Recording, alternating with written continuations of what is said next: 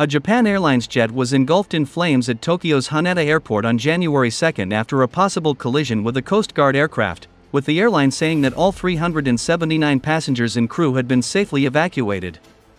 Live footage on public broadcaster NHK showed the aircraft erupt in flames as it skidded down the tarmac despite feverish efforts by rescue crews to control the blaze. 5 out of the 6 crew of the Coast Guard aircraft are unaccounted for, while one escaped. Public broadcaster NHK reported Haneda has closed all runways following the incident, a spokesperson for the airport said.